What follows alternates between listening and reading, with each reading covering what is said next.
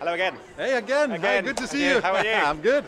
Congratulations on the film again. Thank you so much again. You're bringing it to the festival. Yeah. And it's been a strange couple of years in terms of cinema and going back to the cinema. How excited are you to sit with an audience? Because a year ago or so, it might not have been possible. I'm so excited. It's the first film I bring to an audience for years, and to be able to be here, I brought exactly this year, 10 years ago, I brought a Hijacking, my first solo feature as a director.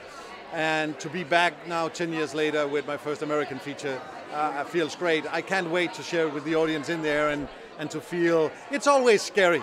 If it's too silent, it feels wrong. If they start talking, it also feels wrong. So yeah. I guess it can only feel wrong, but you know, I'm looking forward to it anyway. Yeah, I spoke to Amy after I spoke to you yesterday, and she was talking about how when she saw Eddie perform in Charles, it was almost like she went back in time and saw Charles for the first time again. What was it like for you? Because Eddie's such a lovely guy, but he portrays his characters so well, brings such a depth to the story you're trying to tell. Well, you know, Eddie is, in my mind, probably the best actor in his generation right now. He's just amazing. What an artist.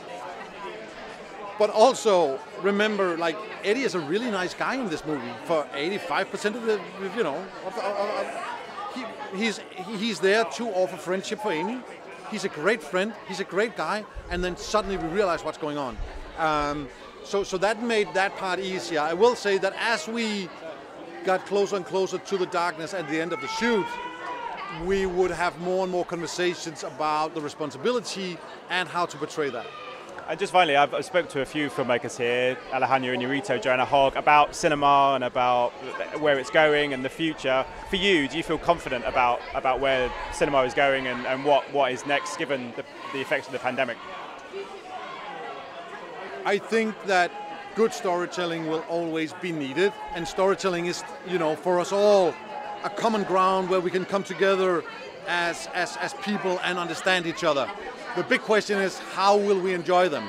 And right now, I still feel that the theater is, for me, the best place to see the films.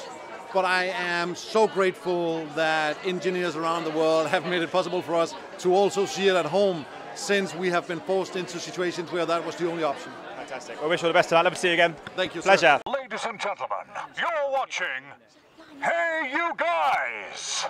Hey You Guys, huh? Hey You Guys. Is that from the Goonies? It is indeed, yeah. Nice. Hey!